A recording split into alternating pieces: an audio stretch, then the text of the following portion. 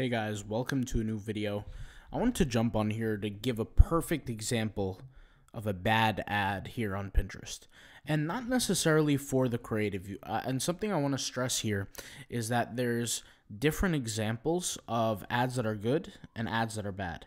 But ads that are good, really, it's harder to have a good ad because good ads need to tackle a whole lot of points and they have to come full circle. This is a perfect of an ad where the creative is really not the problem. The photo is not the problem. The copy is not the problem, right? In fact, nailing down copy on Pinterest is pretty simple.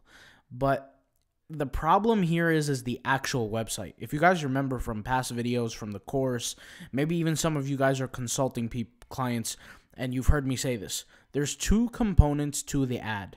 There's everything that you can control on the ad side, and there's everything that you can control on the website side. This is a perfect example where the website side was lacking, and I'll just kind of show you here. This is the ad. It looks great, 75% less fat, 100% delicious on Tyson's air fried chicken, okay?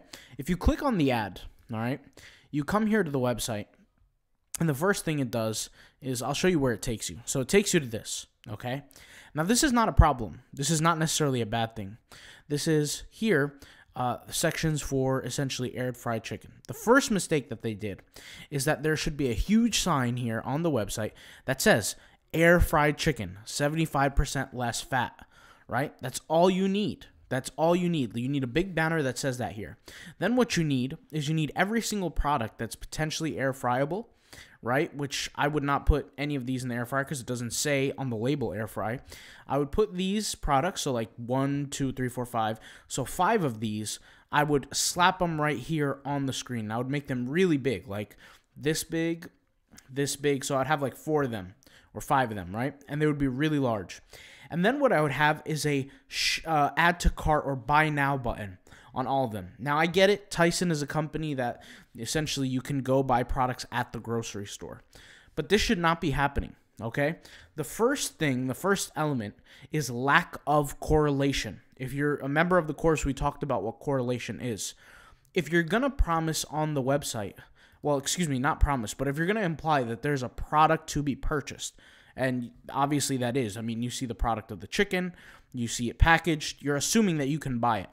Don't let the consumer click on the ad, come to the website, and not have the opportunity.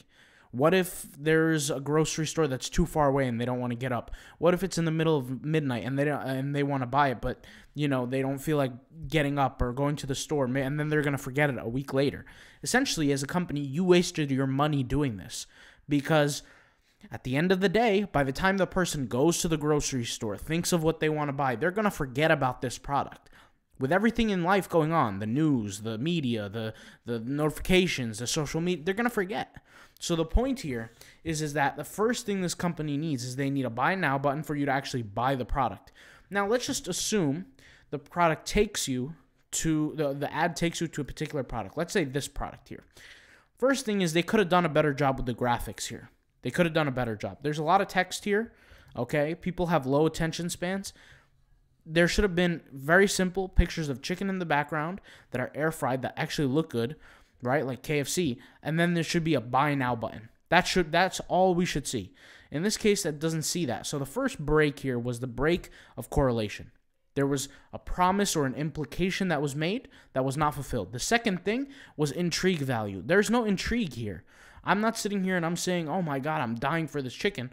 On my computer, this looks like a dried up sponge with crust on it, basically. Okay, so that's what it looks here. And once again, buy it now button. There's no option to buy. This is like one of the craziest things that they could do as a mistake. All right. Now this is a company spending hundreds of thousands, millions, God knows, with all types of advertising companies, and nobody is telling them this. Nobody is sitting here saying you're wasting money. And guess what? There are so many other companies that are doing similar things as well. But I wanted to point this out because if you learn anything from this video, learn that one of the most important things when it comes down to advertising is correlation bias. And what it is that if you have an implication or a promise on the ad, make sure it correlates to the screen. The second thing is intrigue. Consumers need to be intrigued. This does not look intriguing to me whatsoever. I should be seeing a background banner of a plate of just smoking fried chicken right now with the smoke rolling off of it with some corn and some mashed potatoes on the side. That's what I should be seeing. But I'm not seeing that here. This is no intrigue. So what's going to happen? I'm going to see the ad as a consumer. I'm going to click on it. There's nowhere to buy. I'm going to forget about the product. I'm never going to order it. I'm never going to go to the grocery store and specifically order it because it's not creative enough to where it leaves a lasting impression on me. Okay?